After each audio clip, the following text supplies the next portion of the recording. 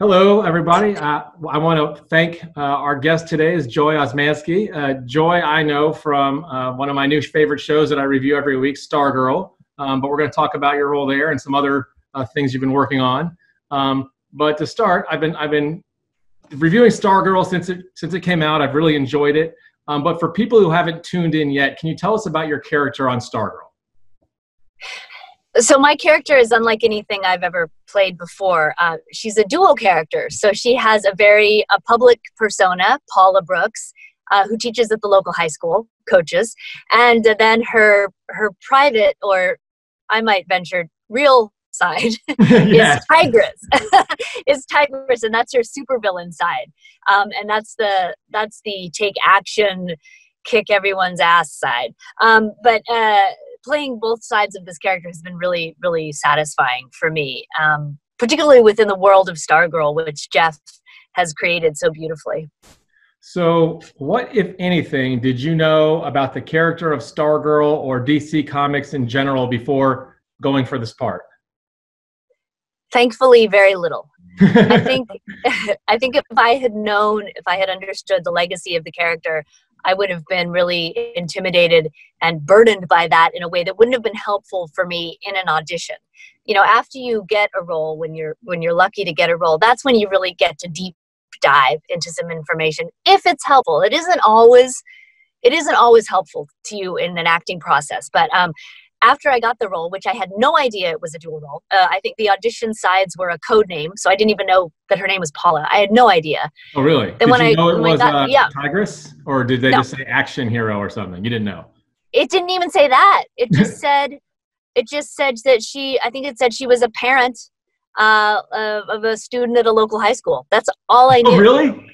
Yeah, I knew nothing, and the sides were really fun, and it was clear that she was a bit sociopathic and violent, but you know, that's true for a lot of parents of high school. Right. No, but I mean, I'm joking, but I didn't know anything about her. And so after I booked the role, my agent sent me the real information, and I thought there had been a mistake. I was like, this isn't what I auditioned for, and I have no idea who Tigress. I was like, who is that?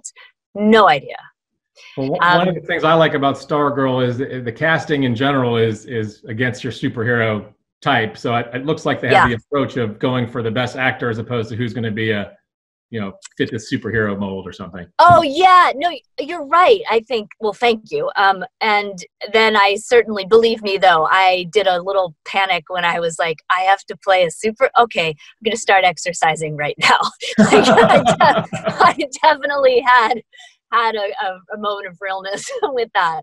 But no, you're right. I think Jeff approached this from an acting standpoint, from assembling, you know, like they do on screen, how they all assemble together as a team. He really assembled a team of creative people in all departments that was an absolute pleasure to work with. So, and that was a very deliberate thing that he did, which I was very grateful for. So I'm fascinated by the fact that they kind of hid from you what you were going to be before you got the role. But when you find out, they never trust us. Oh yeah, they don't trust actors. Actors can't keep their mouths shut, and I get it. I wouldn't try. You know, I'm so glad I didn't know, because after I got the true information and I looked it up, you know, it was just one little Google search, and I was like, whoa. Yeah, this is a lot different. Yeah. Oh my God, there's a huge legacy here, and this character's been around for decades, and I'm really glad I didn't know that. So once you get the role, I know you get scripts. I'm not in the movie biz or TV biz, but I'm assuming you get scripts. Do the writers also assign you, like, here are the essential Tigress comics, or do they kind of trust you to read the script and interpret it on your own? Yeah, you know, I went back and forth a little bit with that, and I did read just a little bit of the comic book world of this character, and that was a fun thing to see, just other iterations of her. But beyond that, I didn't do too much, because again, that's something the more as just a reader that I would enjoy. But if I am going to inhabit this character, then it doesn't necessarily help me, the actor, to know all the different versions of her that have been played, because all I can do is bring myself to it and trust Jeff that what I can bring is valuable. So I just focused on that for the most part. And the writers are so wonderful. And like any great writing team, once they see what you're capable of and what you can do, then they really start to tailor it for you. And but she was very clearly written from the get-go. So Tigress to me is a very interesting character, and you touched on this earlier with that duality, because she's clearly a villain. She's not nice. She's excessively violent. But she's also a mother who, at least so far, appears to really care for her child, which you don't see a lot in action movies and that kind of side of, especially villains. True. So I believe you have children. How does that background for you prepare for this role, if at all? Oh, it absolutely does. And it made clicking into Paula Tigress as a parent so natural and easy, and also was a lovely motivation for what she does, because you're right, there's a lot of times where these kinds of characters are very tunnel vision, and they're driven by their sadistic desires and their need for violence, and I get that too, but having an added dimension of her being a parent who was passionate about the well-being of her child, that was a really nice addition to the character, and certainly something I could relate to immediately. I would not behave. She's not relating to the homicidal tendencies, just the... No. I want to make it very clear that I am not a helicopter parent, and I am not what I've termed her as being like a drone parent. Like, she's right there. I'm not like that at all. So, but yeah, those fundamental things about being a parent, though, are certainly relatable. So you mentioned earlier about how when you figured out you were going to be a supervillain, you had to kind of start working out. So I'm going to kind of circle back to that. There was a particularly excellent fight scene between Tigress and Sportsmaster and the Justice Society a few episodes. Yeah. Okay, so first of all, how much of that do you have to do, and how much of that is stunt people? Because this was a high octane fight scene for TV. I mean, I was very impressed. Yes, thank you for saying that. I too. Think you know which one I'm talking about. Oh, yeah. And, Neil and I, who plays Sportsmaster, we saw the previs, which Walt and his team had put together. And I think this technology is relatively new. And the fact that the show used it was really helpful, especially to us as actors. We're not stunt people. And so for us to conceptualize a massive fight scene like that is going to be impossible unless we can see the arc of the entire storytelling of that scene. And when we watched it, I was like, we're doing that? Now, Lauren Mary Kim, who is my stunt double, who is absolutely incredible and has an amazing career, she held my hand through all of that fight. And there is very specific stunt work that is her specialty. All the wire work, that is her area of expertise. And I remember really naively thinking at some point before we started, I was like, wire work, that looks like fun. And that, like, I had any clue about what I was talking about. And then at one point I remember sitting in the hair and makeup trailer, and Lauren came in and she had just done a bunch of wire work, and she was covered in bruises. Never complained, never even mentioned it. But if that had been me, I would have been like, I need a quiet, dark place to lie down, and please don't talk to me for a week. So that's what I realized. I'm going to stick to what I do. And she's going to help me and guide me through all of that. And then I'm going to let her shine and just be brilliant in the stuff that she does. And I did more than I expected, but it is intense physical work that professionals should be trusted with. I think I read in your background, you have maybe a background in ballet in the past. Does that help at all with some of this? I mean, you have some of the action stuff. I mean, have you gotten to punch somebody or do something where you felt like, I've kind of got some training for this? Oh, yeah. The dance training was immeasurably helpful because it gave me a sense of my body in space. And sometimes with this stunt work, you're making decisions that have inches involved for camera angles and things like that. And so having an awareness of that, and also the ability to learn choreography, was really helpful. And I haven't been a dancer in practice for years, but it was nice to see that stuff was still ingrained in me. And I was really happy that Walt was able to make use of it. And it meant I could do a lot more than I expected, which was really fun. So while we're on the subject of background, I believe you also have a connection to the city of San Diego. Is that fair? Yeah, I went to grad school at UCSD. Both my husband and I went to grad school there, and up on the beautiful hilltops of La Jolla there. So yeah, 3 years. Yeah. Ultimate nerd question, which is, have you ever been to Comic-Con? And No. you haven't. Would you go for STARGIRL when it comes back? Would you go? Assuming Of course. Oh my God, of course. need to get you on a panel absolutely. Yeah. Well, it's fun because the other show that I'm doing, the animated show, we are actually doing a panel for Comic-Con that I think airs tomorrow. Oh, on the virtual con, yeah. Yeah, so it was like a tiny dip of the toe into what I know is supposed to be an incredible experience. You will have no idea. If you get the opportunity to actually go for a live panel, hopefully when this COVID thing ends, you definitely need to take that opportunity because it's crazy. Oh, I would love that. I would love that. I would love to meet and interact with fans who thus far have been really incredible. And this is, my first experience with any kind of content that has an existing fan base in this way, and people are amazing, creative, doing these amazing edits of the characters, and yeah, it's really fun. Hot tip, you need to dress in your actual Tigress outfit and walk around and see if A, recognize you, or B, say that is the best Tigress, you look just like the character from the that happens. So that's a hot tip from me. Keep that in the back of your mind. So without getting into spoilers, because you mentioned actors are horrible at keeping secrets, what can you tell me about, can you give me a hint as to what's in store for Tigress and Sportsmaster going forward? I've seen this week's episode, but I don't know what's going to happen with you next. Right. Well, the promo pictures, I know 2 promo pictures just got released. One is of Tigress and one is of Barbara, Amy's character. And if you look at the Tigress photo, it's pretty clear where she is. Okay. So yes, you're right. Without giving anything away, I will say that's a pretty good teaser. I mean, to see that, I love seeing Tigress in a domestic setting. I think it's really funny. Yeah. And I will say that what happens there was a lot of fun.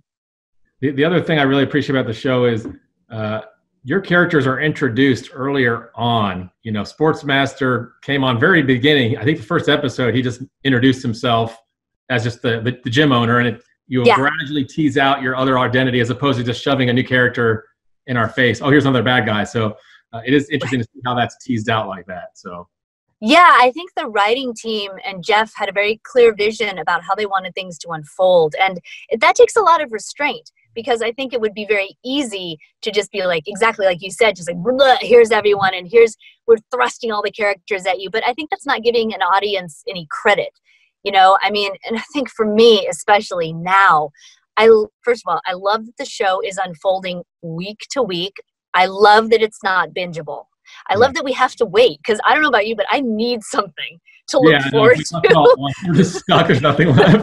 Yeah, no, I mean, because nowadays I could binge and do anything. So I'm really grateful that that's that format. And then, like you said, that the storyline is unfolding in a gradual way that makes you really hang on every single scene and every single moment, not take anything for granted. So yeah, I mean, believe me, it was hard for me and Neil in the beginning because our characters were introduced, but in these little pieces. You could tell something might happen, but you had no idea where it was going. So yeah, which was such an effective way to build tension, right? Yeah. So when you did see that massive fight in episode 6, it was such a rewarding thing to experience. I mean, for me too. We had, I think to the day, Neil and I were texting each other, and I think it was literally a year since we had shot that when it aired. Really?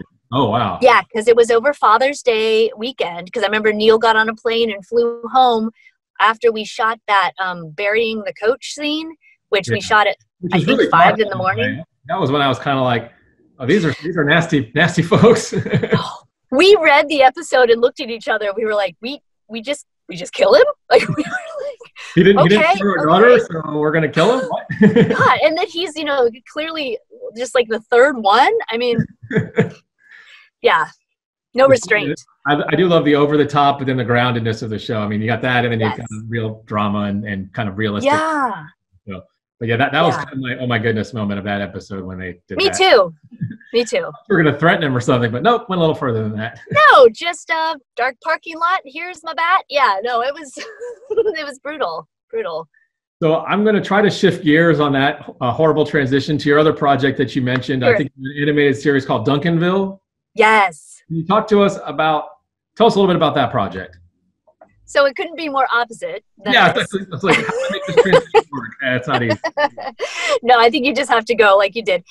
What was kind of amazing is that I shot them concurrently. So I would fly to Atlanta to do an episode of Stargirl and then shoot back to LA to do an episode of Duncanville. And it was really, I've never had this experience playing, of course, either of these characters, but to do a supervillain one day and then literally the next day be a 5-year-old Yeah. Was odd sometimes, but the best kind of odd. It was so much fun. And again, the opportunity to work with the caliber of people in both shows, you know, Duncanville is helmed by veterans in this business. And that goes a long way toward creating an environment that is super creative and supportive so that you as an actor feel like you can come in and do your best. There was no anxiety. I remember the very first table read for Duncanville. There's, 40, 50 executives, high-powered people sitting in a giant conference room at a giant table. They're surrounding you. You're all, I'm sitting next to Amy Poehler right there, and, no pressure. Yeah, no pressure. But there was never a moment of anxiety. It was always just fun and supportive, and that meant that we could do our best. And so, Mike Scully and Julie Thacker Scully, they kind of know what they're doing. Yeah. They've had some practice. A little bit. So, yeah, a little bit. So it was really a lucky environment to find myself in. So much fun. Give us the elevator pitch on what is Duncanville, and just give us maybe the one-liner on, you mentioned you're a 5-year-old. Give us, what is Duncanville in a blurb, and what is your role in another blurb? So Duncanville follows a very normal teenager in a very normal family who has an extremely specific fantasy life, which I think most teenagers and certainly any adults can relate to. But yeah, his fantasies are very funny, very vivid.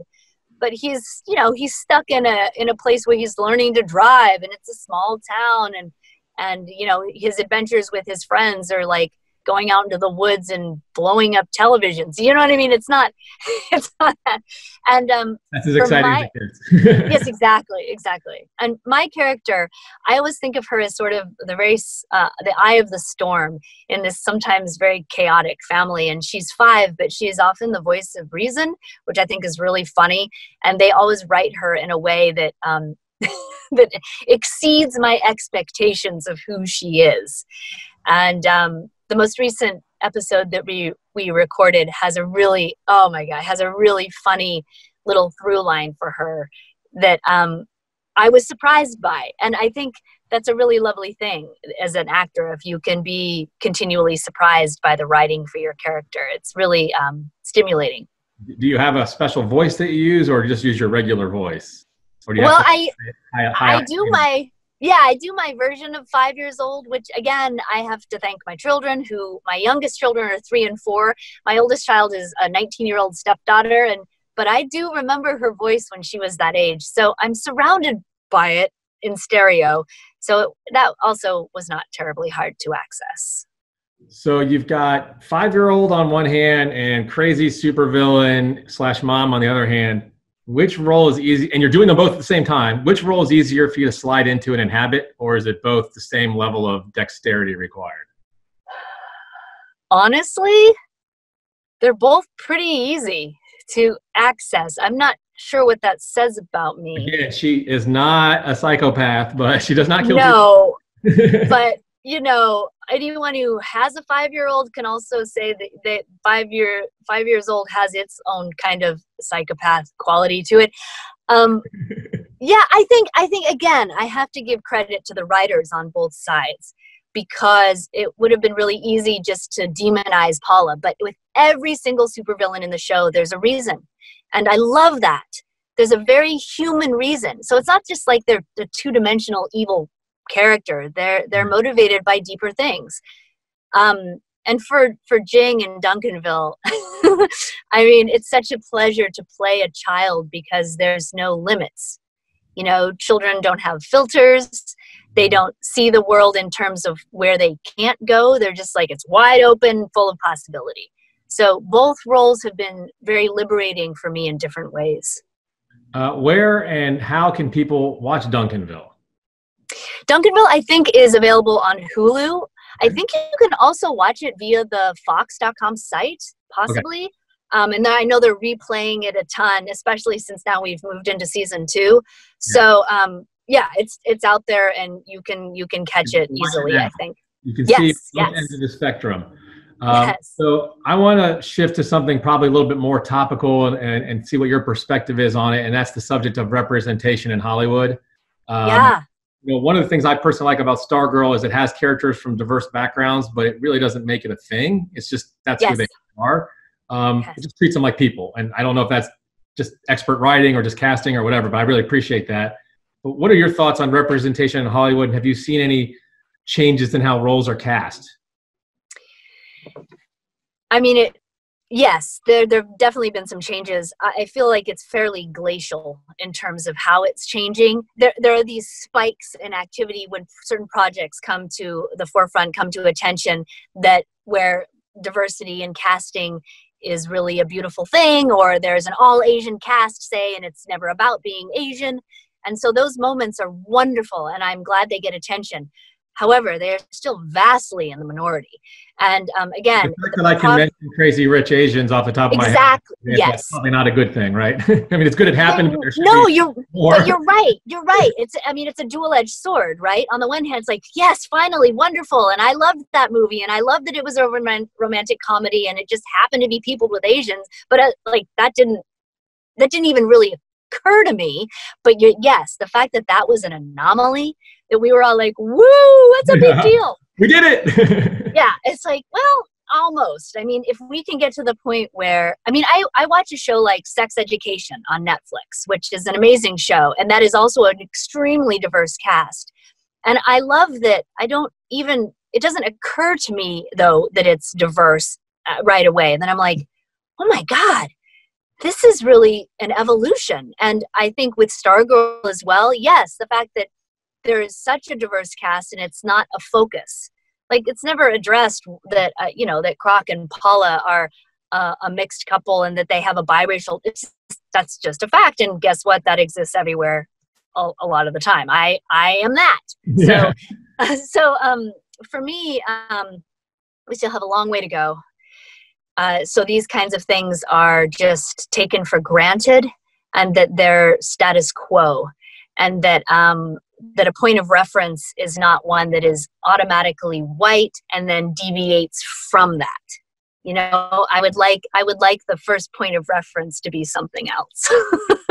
have you, in your experience, I know you mentioned it's been a glacial change, but have you seen, I don't know, the effects of lack of representation or maybe people trying to be a little bit more inclusive in your own casting experience? Yeah, it's a really horrible question, but I think you get what I'm saying. I think so. And feel free to divert me if I'm going off track.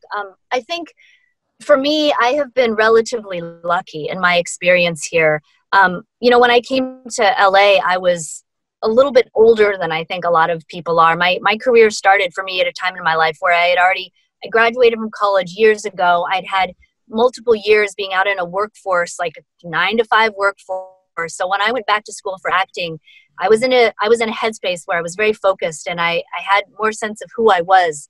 And so when I came to LA, I was not of the mindset of like, I'll do anything.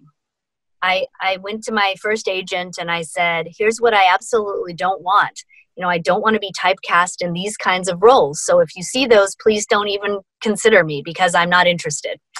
And I've absolutely turned down auditions that I felt like kind of fell into some of those categories that might have been major opportunities. But for me, that wasn't what I wanted to look back on as something that I did. Now, every actor is going to do things that they don't love, and that's because they feed themselves or their families. But I do believe that most of the time you can make a choice, and that is different for everybody. And so when I have turned down an audition, I'm like, I'm sure some very talented person will get that role and have fun doing it. It's just, that wasn't for me. Amy Poehler actually has this great saying about parenthood, about being a mom, that I apply to everything. And that's like, great for her, not for me. And, I am in no position to judge anyone else's journey. And as an Asian American actor, it is hard enough. Like, we just need to support each other and be there for each other, so that when we do challenge the status quo, we feel like we're doing it as a community, not just as one lone voice that's having to stand up against the masses. But yeah, I think things have gotten better. I think it's really good how now in casting they're striving for an integrity and a mirroring of the truth, which is great. Like I've turned down voiceover auditions that are for ethnicities that are not my own. I just don't feel like that's a good choice for me. It's not authentic, and that role should go to a Black woman. Like what do I know about portraying a Black woman? Nothing.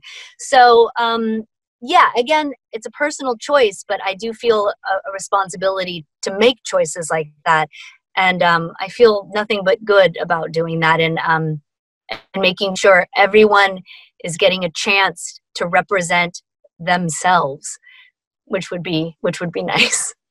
Well, I have to say, I've really appreciated talking to you. This has been very informative. I always try to end on kind of an off-the-wall question. Since we've made it through all the easy stuff, I have to ask you what you can tell me about working on Alvin and the Chipmunks, The Squeakquel, where you played airline rep, because that's one of those movies that literally, I don't know if anyone has seen, but like everyone knows The Squeakquel.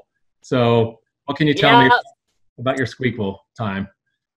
Well, it was such a gift, actually, because I'd worked with the director before, and she called me up. She's like, hey, you want to come do a day on my movie? And I was like, yes. I didn't know what it was. I was like, of course I'll come. Then I was like, oh, it's a O.